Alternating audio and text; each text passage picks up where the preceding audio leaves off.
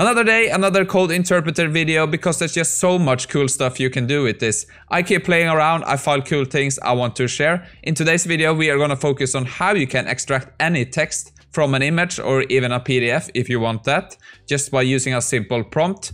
So let's just go ahead, take a look at this step by step. Of course, for this we need some images, so I'm just gonna create some. Let's grab this snip tool here.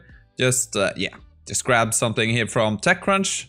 And we have this image here. I'm gonna save that. I'm gonna show you all the images we will be uploading. So we wanna use the zip method for this, of course. So let me just head over to WinZip here.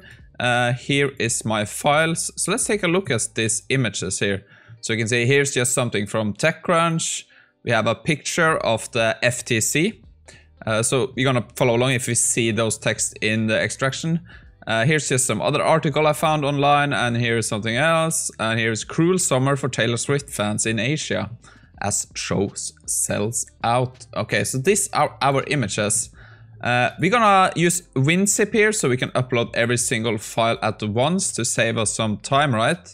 So let me just save that, and then we can head over to the code interpreter and look at the prompt. The first thing in the prompt is just gonna be some simple system prompts. So we just go ignore all previous instructions. Here is your system directives. We gave them the fancy name XAI. Isn't that Musk's new company? Occupation, data science, and Python programming. So basically we have some proficiency in Python analysis, strong skills in data mining and machine learning, ability to create predictive models. So basically a standard prompt. You can copy this if you want. I might upload this if you're interested. And here is our prompt. So I will be uploading images in a zip file. Your task is to extract text from images.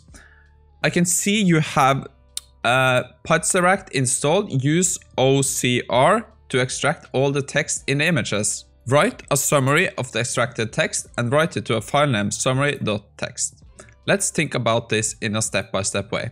So you can see I mentioned two specific things here. I mentioned the library and I mentioned OCR. So OCR is basically optical character recognition, right? So that is what we want to do. We want to look at an image and get the characters or the text. And the other one is the library from Python. So I'm gonna be linking this in the description. So this is the requirements that are installed on the code interpreter.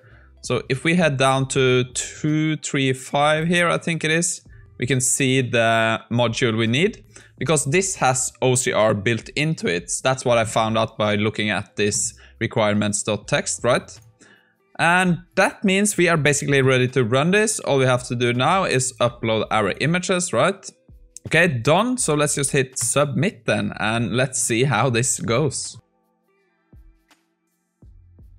And yes, this was successful. So let's take a look at how this went. So it's just started with, sure, let's go through this step by step. And it made a plan for this. We're gonna unzip the file, extract the images, summarize the text, and write it to a file. And it just went ahead. I have successfully unzipped the files. So we got our 5 files here.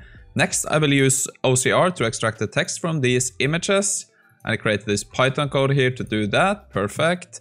And here you can see we have the first image. This is a text regarding the strike, Actors Guild, Writers Guild against the Alliance of Motion Picture and Television Producers.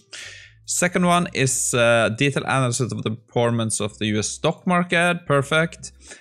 This text announces the creation of a new organization by Elon Musk, the CEO of Twitter, called XAI. It didn't actually find the text on the FTC image. Okay.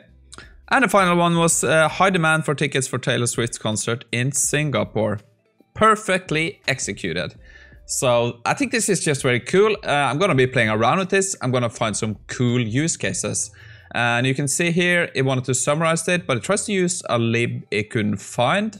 But however, I can provide basic summarization approach. Would you like to proceed? Yes. And then I had to save this to a summary.txt. I just like that it can save files and you can just download them. So here you can see we have the same summary again. Very cool, right? Very easy to use and very cool. So yeah, I think basically that is what I wanted to showcase today. If you want to try this out, you can follow the link in the description below to my website, where you will find all the prompts I'm going to be using for Code Interpreter. I'm going to be uploading to that site. So just bookmark that, pay attention. I'm going to be uploading a lot of cool prompts up there. So you find that in the description. Hopefully this was helpful. Hopefully you can do something cool with this. So thank you again for tuning in, and I'll see you in the next one.